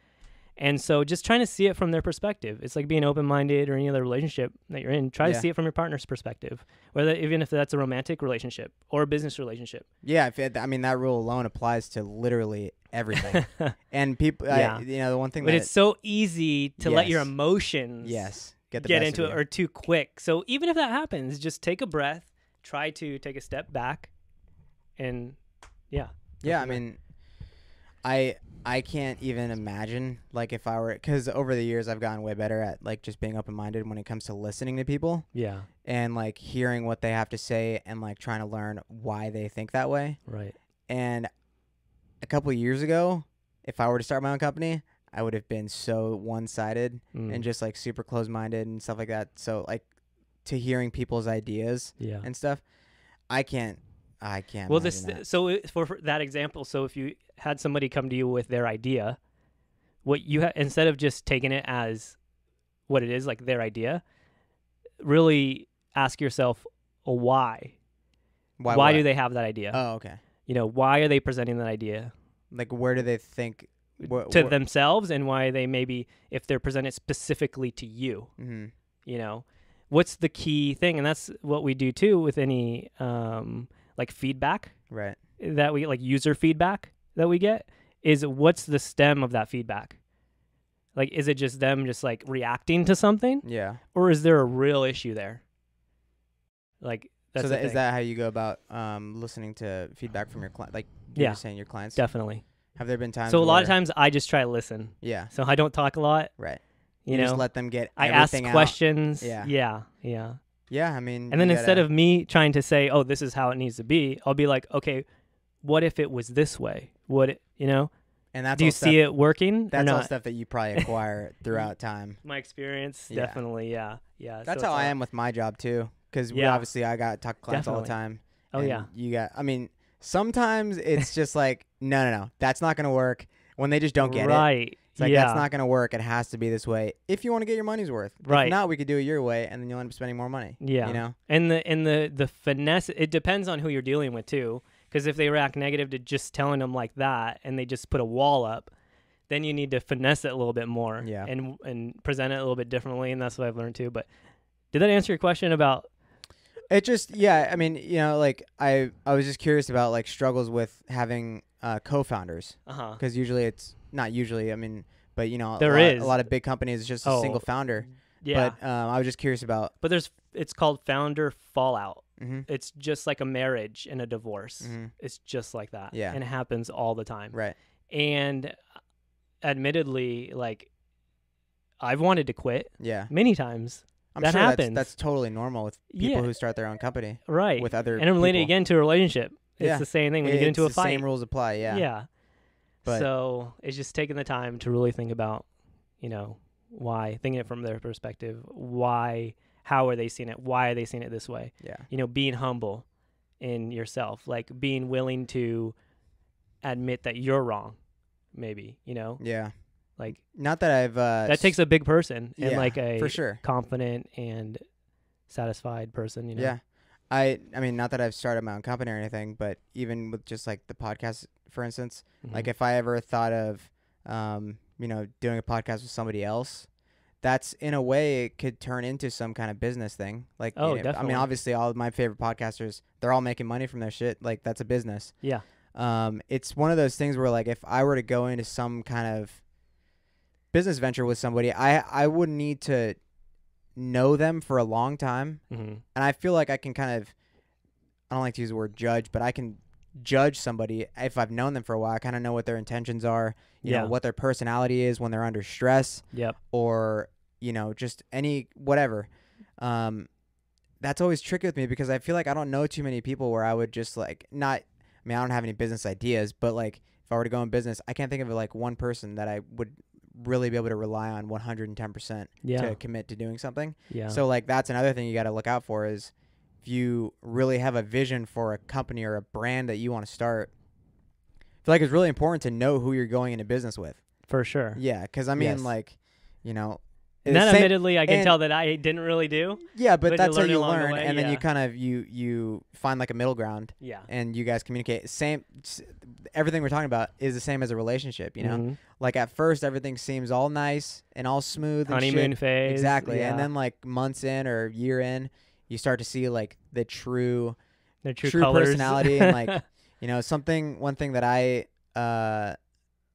would hate to see in really any kind of business aspect where there's co-founders is just too much greed and like it's all money hungry. And I know you said you're not like the money isn't really everything that's there for you. Yeah, it doesn't excite me like it kind of does, and my partners know this too. Like I don't get excited about money until I see it in my bank. Yeah. Like you can talk about all you want, like this potential, this, but right.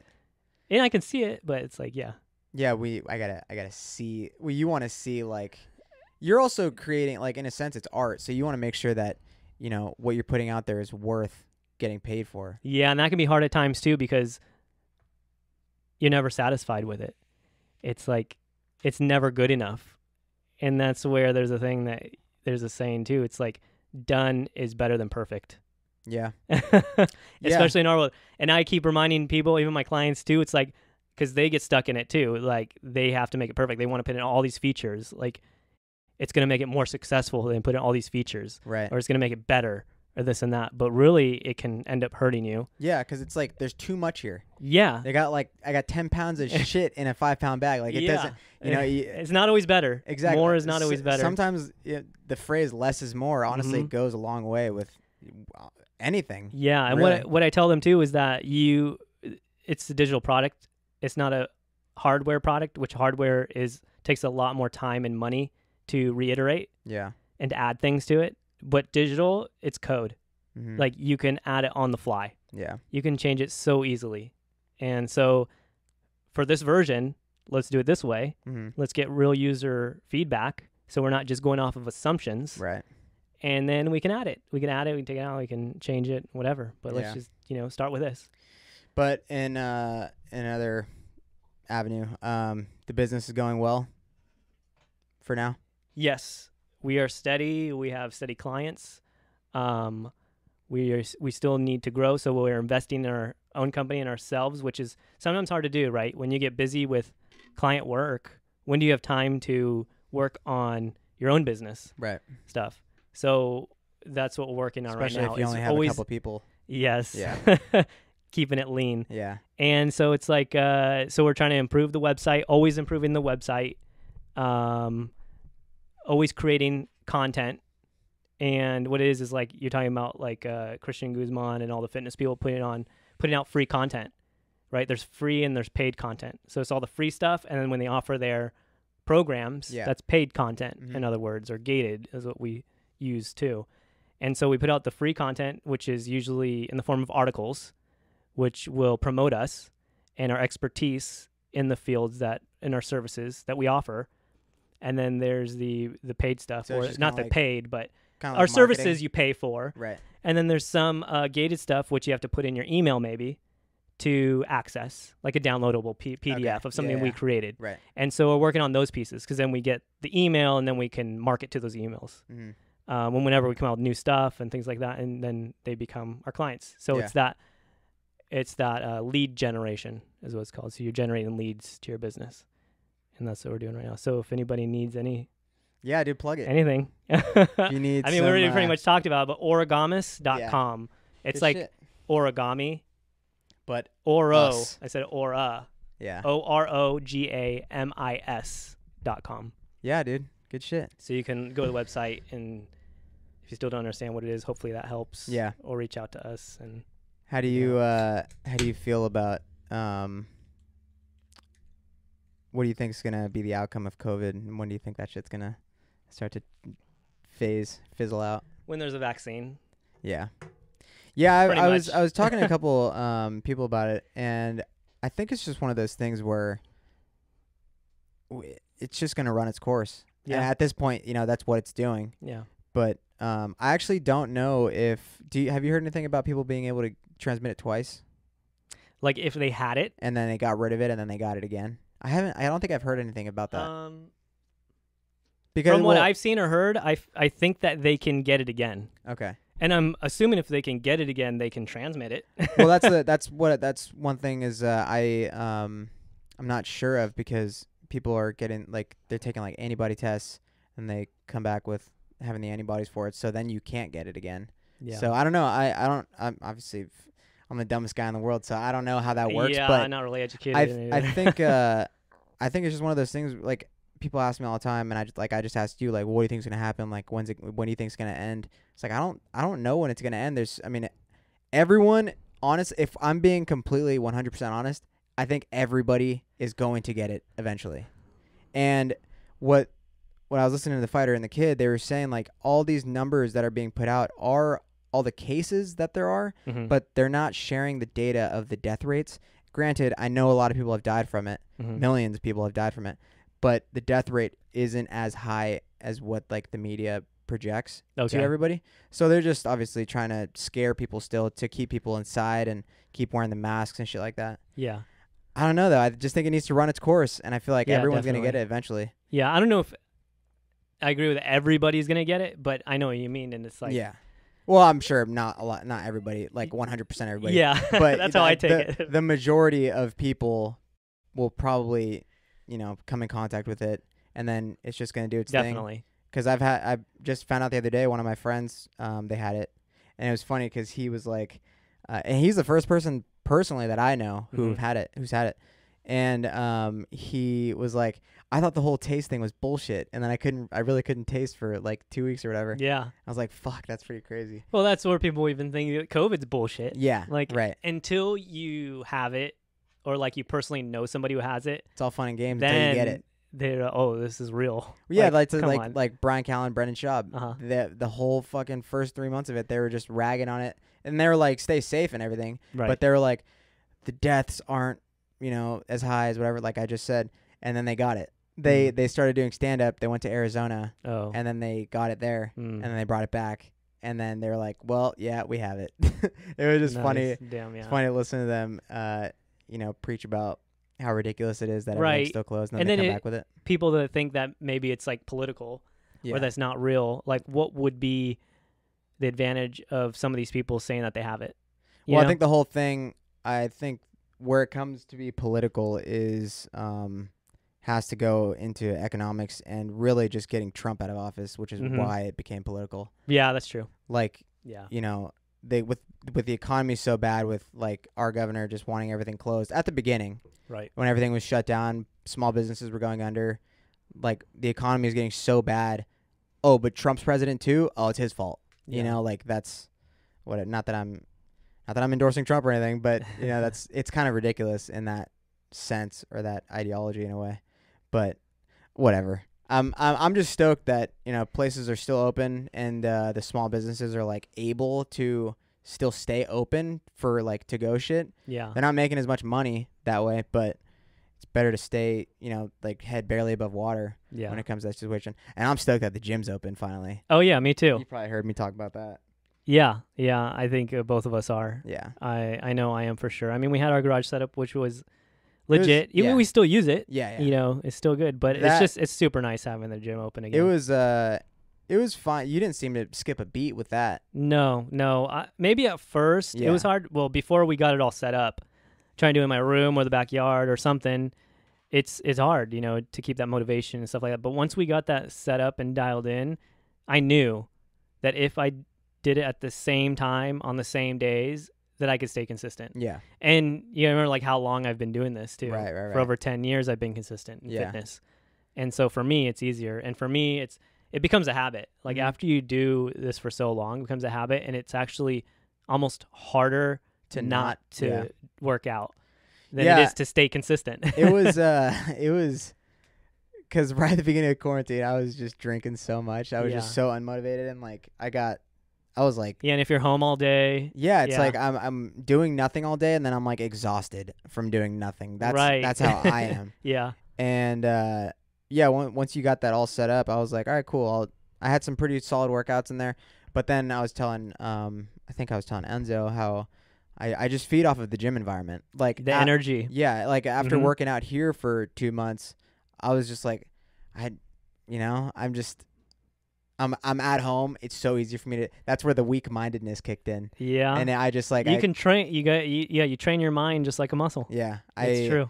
I was doing my workouts and then like started cutting them a little shorter and stuff like that, and then the gym's opened up, and I was like, "Fucking, let's go." Yeah, that's the whole thing. What helped is each time I would work out in there is, as you know, I would come up with some idea. Yeah.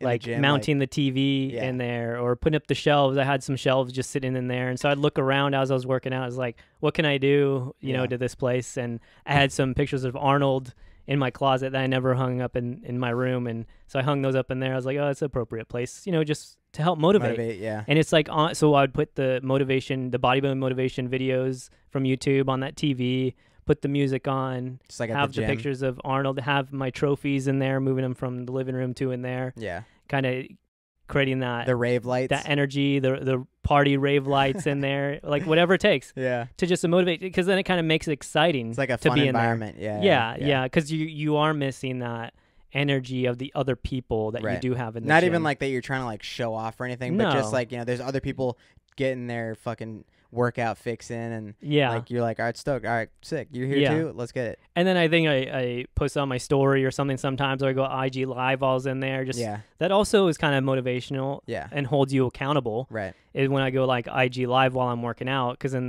if there's some people watching, like you gotta be working out. Yeah, exactly. You're just gonna be sitting there, get you entertained too, and so you have the whole setup, and it was kind of cool. But yeah, again, being in the gym is nice, because even when the gym was open pre-COVID, it was all about the energy, because I remember going in there when I used to go on the weekends into the gym, and there's like nobody in there. You're like, I you wouldn't feel it. No. You wouldn't feel like being in there. So I'd walk in there would be barely anybody in there, low energy. And then what I would sometimes do, because I have Super Sport membership too, and I knew there was going to be either just because it was a different scene, or I knew there was going to be more people, which there usually is at the Redwood City Super Sport.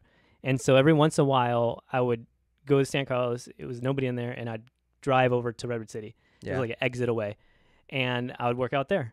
Yep. And have a better work. Just for the energy. Yeah. The scene, the energy. That's why I liked when we would go to Weska. Right. Which we got to go back there when, if they open. Yeah. Hopefully they don't. Well, they're opening Monday. Oh, they are opening. But they have the appointment thing. Oh, that's right. Very limited. Yeah, I remember. Santa Clara County is opening Monday. They're probably not even going to do all the 24s.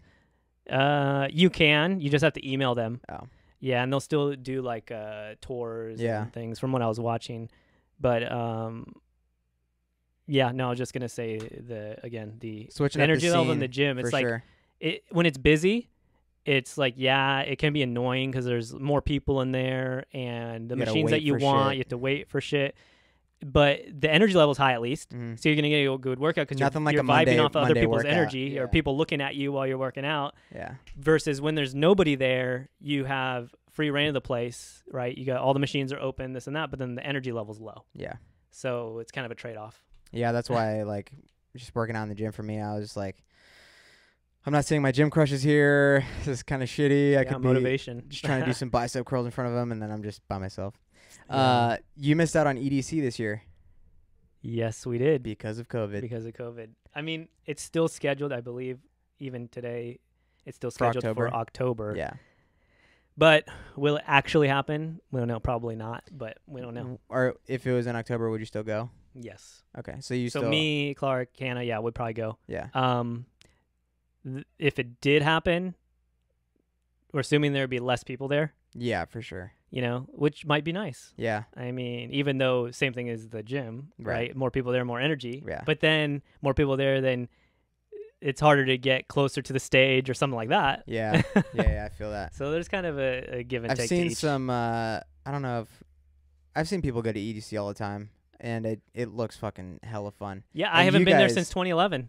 So. Oh, it's been that long? For me, yeah. Oh, shit. Yeah. When you were competing, yeah. Yeah, that was the last time I went to EDC. Damn. And I needed to go back. You guys got me into that scene a little bit. Yeah, we brought you along. Yeah.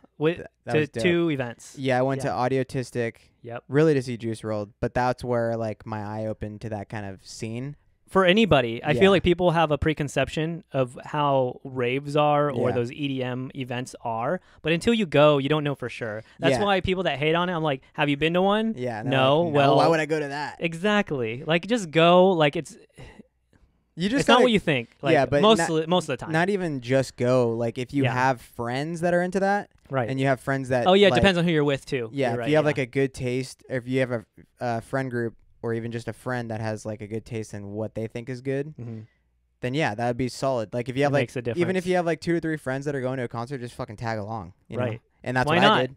That's what I did with you guys. Yeah. I mean, if I'm being honest, I went because Juice WRLD was going to be there, which by the way, I'm really glad I went. Right. And then, but just bonus. Yeah, but you got Juice WRLD there, exactly. And you got and then other stuff to experience. Even before he went on, like, because he went on later in the day, like at nighttime. Yeah, it was nice. And before that, it was fucking hella fun. Right. Like it's cool, like the vibes, dude. Yeah, you know? Like the vibes with everybody. Everyone's in a fucking good mood. Everyone's probably on drugs, but that's fine. Yeah. But everyone's like dancing, smiling, just having a good time. And there's a difference that you notice between other genres of music. Yeah. Events that you go to other concerts. Right. So it's like the hip hop and rap scene. That's a certain, because I go to those too sometimes, and then I've been to country concerts. Sloppy Shoreline. Shoreline. Yeah. So I've gone to those. So I've experienced the different vibes. Yeah. You know, the different atmospheres and environments. And then Rez was the next one. And that was indoor at Bill Graham. Yes. So even the difference, if you go to EDM events, even the difference between being in an outside 2-day, like, or festival or whatever, compared to just a one night indoor place, it's different. So much different. And I'm more of like, I like the vibe of the outdoor more. Mm-hmm. However, like Audiotistic was so much fun because I like drinking outside in the sun. Yeah. But drinking. But the sound of and like the visual aspect being inside in the dark with the lighting and shit. So they both have their advantages. That was insane. Yeah, especially if you're drinking or you're on some substance or drugs or anything. Yeah, it usually being indoor, it might intensify it even more. For sure. Like in a good or bad way, but yeah. Yeah, dude, I was looking forward to, because were you guys going to go to Audiotistic this year? You guys? If it was happening? No. If it was going to, if it was going to happen. I don't remember. Maybe. I wonder actually, because you guys, I don't know. You guys would have just gone to EDC. Yeah, that's true. So it depends on how we felt. But anyways, I was gonna say definitely go to more. Yeah, I was gonna say I totally would have tagged along with you guys if you guys did go to more of them. Yeah, because those are, it's like different because I I'm like a big rock concert goer. Mm-hmm. So I like going to seeing bands that I love seeing. Yeah. But then like just having a different perspective on like concerts and like going to see some shit that I have no knowledge of. Right. And just like seeing how other people perceive it too. Like obviously people are going because they fucking love that kind of shit. Right. Going to that, I like to look at people. Cause like, oh yeah, it's great for looking at people. Yeah, compared to like almost any other genre. Well, like I even like a rock show, I would Yeah. say like there's the mosh pits, but you're mostly there for the music and the band. right. Like everybody's focused on that. And then in rap too, everybody's like just drinking and they're more focused on the music Singing and the along rap. shit, yeah. Yeah, and then in the what's another genre that I'm thinking of? Country. Country, yeah. It's like people are drinking, having a good time, and they're singing along. Like that's basically what it is. It's still very But, based. But during EDC, yeah. it's like everybody's vibing with each other. Right. It's like, the music can sometimes just be in the background. Yeah. You know, or you are focused on the music sometimes, but it's nice too that you can just have it go in the background and you can just vibe with people and interact with people. I just like seeing people's excitement for shit like that. Oh yeah, 'Cause, like the light shows and all that going on. You see how people are into that. Yeah, everyone like jumping around and shit like that. Like I fucking love that, dude. Like that's probably the only no thing judgment. I miss. Yeah, yeah. Like well, I think the number one thing I miss about or throughout this whole COVID shit is concerts. Mm-hmm. I wanted to go to a lot of concerts this year, Stagecoach obviously, and more raves with you guys, and that's like I feel like I don't even really go to enough of them in general, but now that this happened, I'm going to go to whatever ones I can when this fucking shit opens up again. Yeah. Because that's like, I feed off of that. Right. And it's like such a treat too when you get to see just great performers and shit like that. Yeah. And I need those vibes again. I think everybody needs those vibes again. Yeah, definitely. I mean, we had that little get together for 4th of July. Yeah, which here. I'm bummed that I missed out on. Yeah, but I mean, Tahoe's great. Yeah. I mean, it was fun for sure. Yeah. I told you about the incident. Everyone knows about it. Whoever listened to my last episode. Yeah. But yeah, it was really fun. But there is something about waking up in my own bed that I just missed, especially for the past 2 weekends. I haven't been home, so waking up yesterday in my own bed on the weekend, it was like, oh my god, I don't have to do anything right now. So this is fucking nice. Right. That's what was kind of nice about 4th of July last weekend. Yeah, you got the setup in the backyard, and yeah, we started like at 3 or 4 in the afternoon, and we had we grilled up a lot of food. We grilled up food. We had music going, and then as it got dark, we have the string lights set up over our backyard, so those turned on, and then I brought out the TV and speakers, and we tuned into a live stream of some EDM artists. Yeah. And I brought out the rave lights and hung them up out there as well. And then had the tiki torches going. We have a little like fire pit thing. Yeah.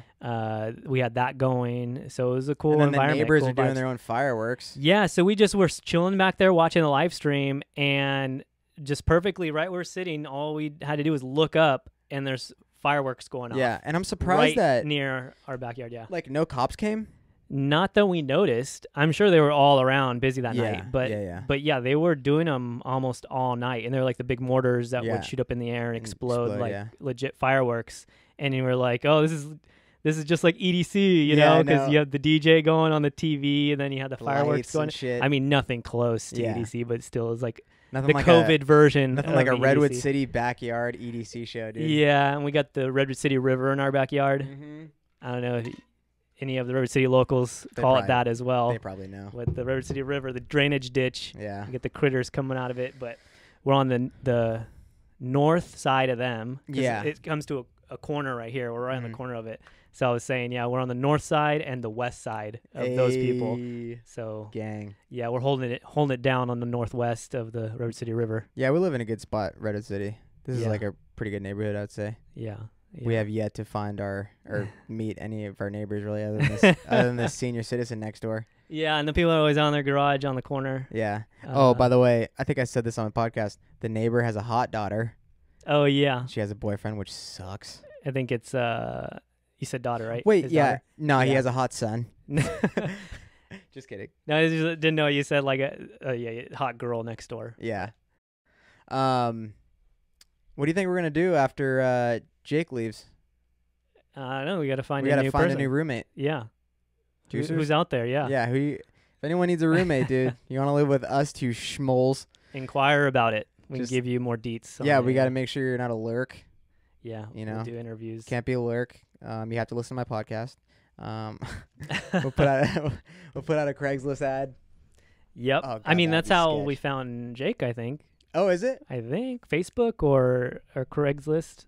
Yeah, we'll figure it out. We got a Something couple like that. months. Yeah, yeah. I think what he said, like the end of September, October. And He- October, beginning he- of September, I think. Yeah, Yeah. we'll see.